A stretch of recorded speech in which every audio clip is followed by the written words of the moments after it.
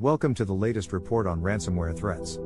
Cybersecurity researchers at Bay have just discovered that a ransomware group known as Black Cat, also known as ALF, has exploited an existing vulnerabilities in a security service called GoAnywhere to target and compromise a US business back in February.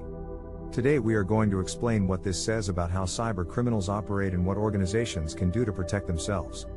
This vulnerability, known as CVE 2023-0669, was first discovered by a Russia-based ransomware threat actor called Flaw.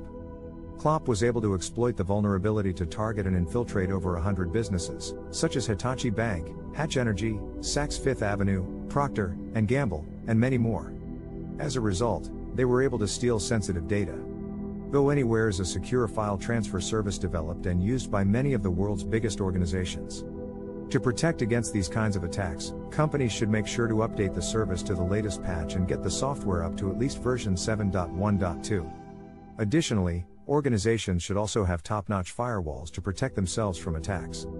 The fact that Black Cat was able to exploit GoAnywhere vulnerability to target a US business also highlights how important cybersecurity is.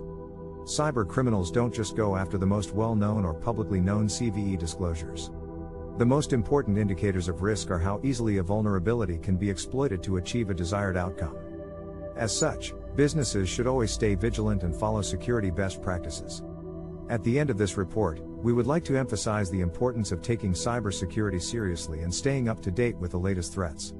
If you would like to stay informed of the latest news and advice relating to cybersecurity, please sign up to the Tech Rada Pro newsletter to get all the top news, opinion, features and guidance your business needs to succeed. Thanks for watching and stay safe.